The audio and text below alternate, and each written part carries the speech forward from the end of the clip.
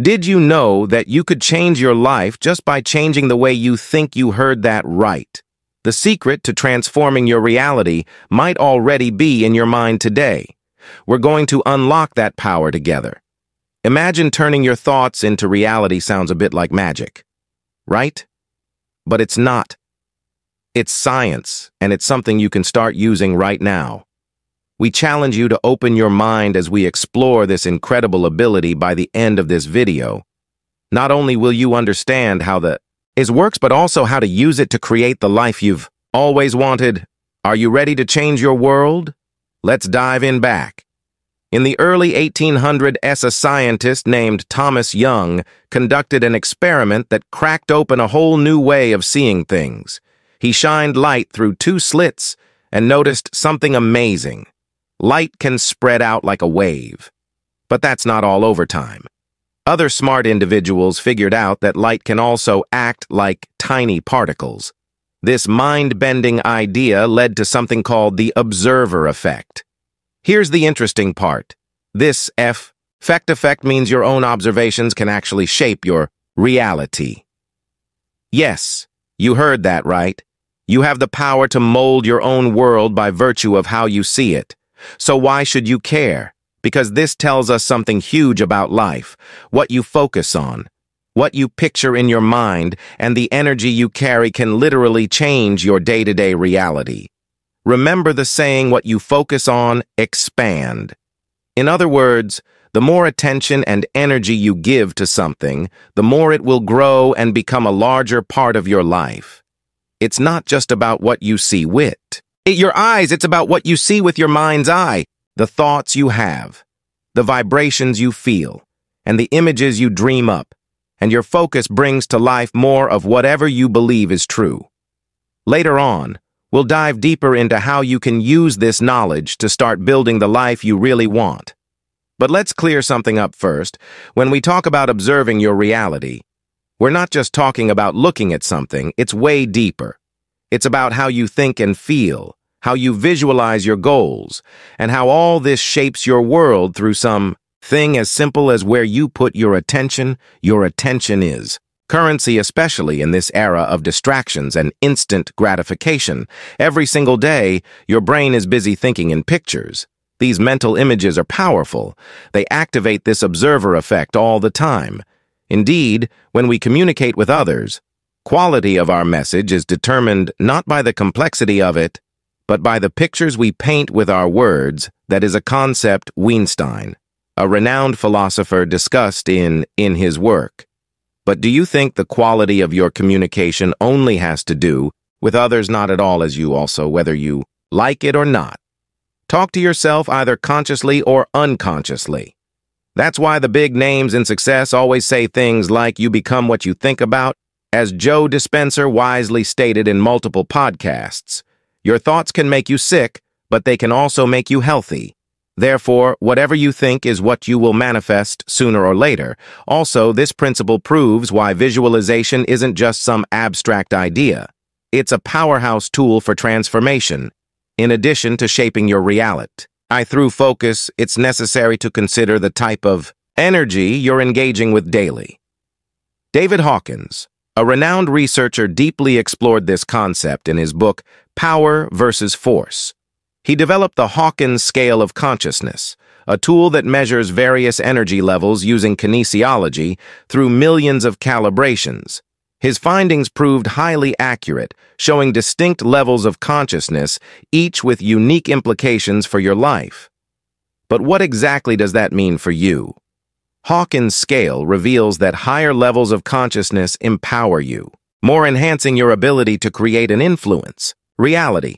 This would make you the captain of your boat, or if you like. These types of levels will put you in the driver's seat rather than make you a passive passenger. The lower levels, however, involve more struggle and force. It's like trying to push a boulder uphill. For instance, living at a level of anger, rated at 150 on this scale, generates vastly different outcomes compared to operating from a level of love which stands at 500. Consider this powerful insight from Hawkins. The difference between else is not linear, it's logarithmic, so jumping from fear. At 100 to courage at 200 isn't just a step up, it's an exponential leap. Visualize an exponential function. First off, it looks almost like a straight line, but at some point the output goes up uncontrollably. This is good news as it allows you to tap into a myriad of benefits and blessings with just a few adjustments. In other words, this means that even small increases in your consciousness can lead to monumental changes in how effectively you can mold your surroundings. What this boils down to is ASCII, knowing yourself, through which lens of consciousness are you viewing your world. Are you looking through a lens clouded by your emotions, or are you viewing your circumstances from a higher, more powerful state? Each level shapes your current reality and sets the stage for what you can achieve moving forward even more. Switching gears from anger to love can revolutionize your life. And here's why the energy shift between these two emotions is monumental. Imagine trying to capture the massiveness of the ocean in a single bucket. That's the kind of different. See, we're talking about if anger has been coloring your world. It's like viewing life through a storm-clouded window. But what about emotions? Like love. Love clears the fog and bathes everything in radiant light. The potential for what you can create and attract into your life when operating from love as opposed to anger is not just improved, it's transformed. This brings us to an intriguing concept known as shakes, introduced by Hans Jenny Somatics. Shows us how vibrations can shape substances like sand or water into elaborate, beautiful patterns. The higher they are, the frequency of these vibrations, the more intricate and harmonious the patterns become. It's a perfect metaphor for our lives. Higher vibrations like those from love tend to organize our lives more beautifully and coherently. Think of any occasion when you felt amazingly well, vibrant and in control, you name it. Everything conspired in your favor. Opportunities were out there waiting for you to grab them. People loved you. And of course, you saw life with a high degree of optimism and clarity. So what frequency are you tuning into if your daily lens is set to lower vibrations? Your life might feel more chaotic and less fulfilling, as if your biggest efforts were insignificant. However, by elevating your consciousness to higher frequencies, not only does your internal landscape transform, but your external reality starts to align more beautifully, as if God was designing the perfect setup for you to succeed. This is the power of shifting your focus from lower to higher levels of consciousness. The more you maintain your attention on these elevated states, the more life begins to mirror the beauty and harmony you envision, and focusing on what you desire rather than what you don't. Can dramatically reshape your life. As the saying goes, energy flows where attention goes. Think of any situation in which you said you did not want this relationship to fail, yet somehow a situation took place and you lost someone you loved wholeheartedly. This instance illustrates that fear is a low level of consciousness, forcing you to operate from a place of lack and scarcity. On the contrary, when you felt enough and capable of providing a loving environment to your significant other, you let go and let God pave the way to relationship success. The trick lies in directing your thoughts toward higher levels of consciousness, which will allow you to attract peace, harmony, abundance, and love into your life. It's a simple yet powerful truth. You attract what you continually think about. If you think about manifesting love and healthy relationships, rather than the fear of losing someone, you are directing your thoughts to the right place. And for those curious about expanding this journey, consider exploring the work of Tom Campbell, a pioneer here, still active, very expanding our understanding of consciousness. His insights reveal that the higher you raise your consciousness, the broader your decision space becomes. This means more opportunities, less complexity, and less chaos in your life. Conversely, lower states of consciousness, like fear or guilt, restrict your choices, making life feel cramped and limited, as well as undeserving of something better. Campbell also explains that higher consciousness correlates with lower entropy, suggesting less disorder and more potential for healing in your life. He once noted, "The quality of your consciousness determines the quality of your life." Adopt this philosophy and watch as new doors open, bringing more abundance and possibilities into your experience. Now, controlling your attention might sound straightforward, but it's often a challenging task. Especially if you're just starting out without any guidance today, we're going to break down how you can start mastering this skill, crafting a plan that leverages the observer effect to shape reality in your favor. Remember that simply knowing isn't enough. You must act. It's not J. You asked about understanding the theory, you have to step onto the treadmill and start running. There's also another powerful tool that has been incredibly effective for many people around the world, and it can be for you too. Let's call it the art gallery metaphor and exercise. This analogy is crucial because it highlights a common issue most people are merely reacting to. Life's events. Something minor happens and they respond with anger. What lens of consciousness are you using when you react with anger? You're observing through a lens of anger if something scares why. When you respond with fear, you're observing through a lens of fear, you name it, and often people react out of guilt or shame, viewing their world through these diminishing lenses. The goal is to teach you how to cut through these reactive patterns and respond from a place of neutrality or higher consciousness, detaching yourself from the outcome, and even better. Whatever life throws at you, consider this when you react to every external stimulus. You're at the mercy of these events. You're living at effect. However, when you consciously choose your responses, you start living at, because this shift in perspective gives you the power to create your reality rather than just reacting to it. And by using this art gallery approach, you can begin to choose your reactions deliberately, viewing life's challenges as opportunities to assert your will and shape your destiny. This isn't just a change in how you think, it's a transformation in how you live. Think about it. Very few people face life's twists and turns without reacting when things happen. Most of us get caught up in the moment, even taking things personally, and wondering why me, we react impulsively, and by doing so we let life happen to us rather than through us or for us. This reaction is what places you at the mercy of circumstances, making you a victim of your own perceptions. This is essentially using the observer effect against yourself, which can skew your reality toward more negativity. Now remember what the ancient philosopher Epictetus said, it's not what happens to you, but how you react to it that matters. This ties perfectly with the power of choosing how you respond to life's events by choosing your response, You activate a new cause, you set into motion a new series of effects. Effects that can transform your life for the better. But let's go back to imagining yourself as though you were in an art gallery. The same art gallery that represents your life. The walls are lined with paintings, each depicting different aspects of your life. Some of these you might not like at all.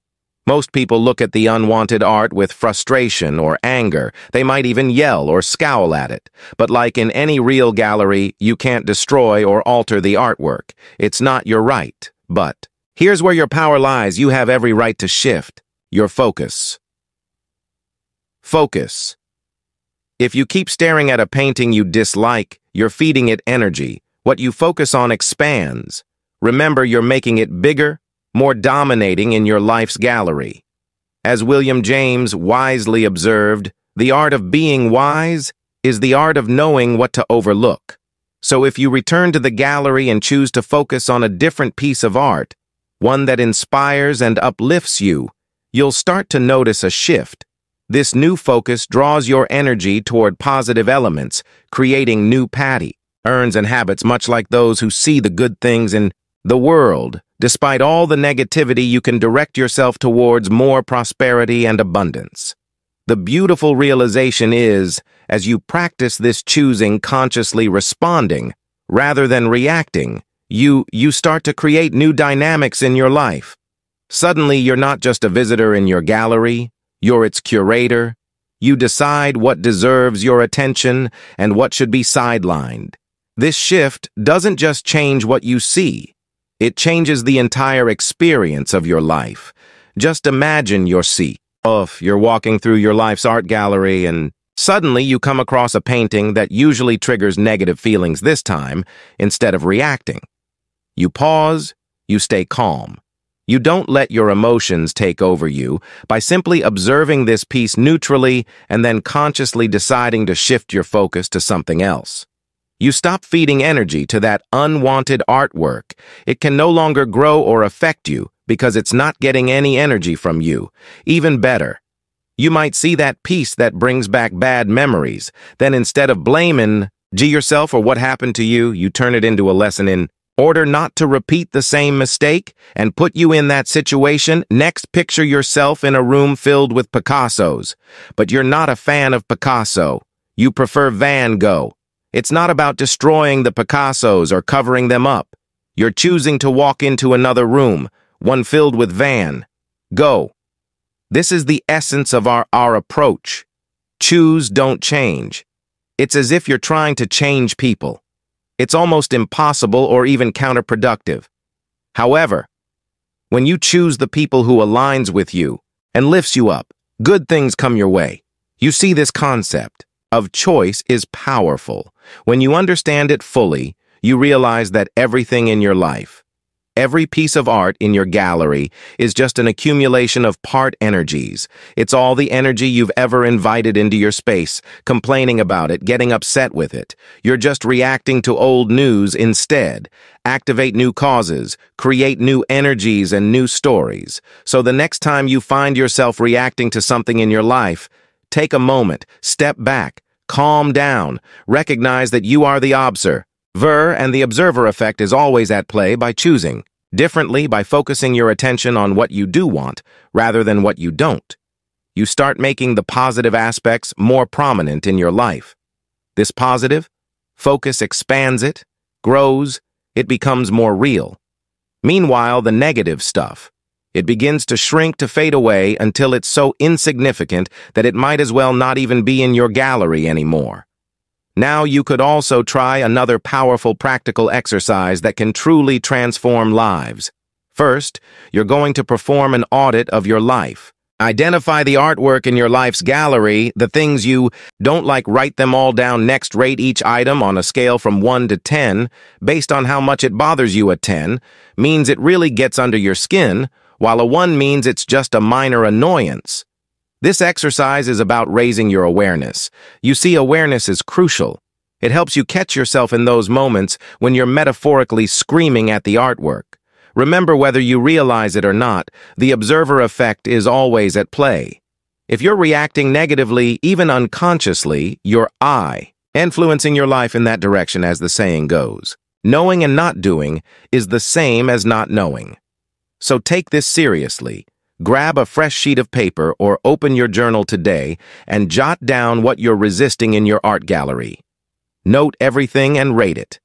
Many who practice this are amazed to see how their reactions change over time. They stop complaining about certain things. Sometimes they even forget about them. This is the power of conscious observation and choice. And remember, always choose. Don't change.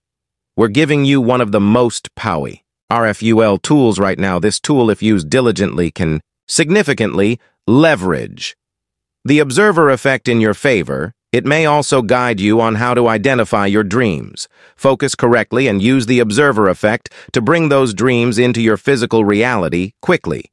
If you trust the process and put in the work, you'll start see results. You've got to focus on what you want to bring into your life and then align your energies to make it happen.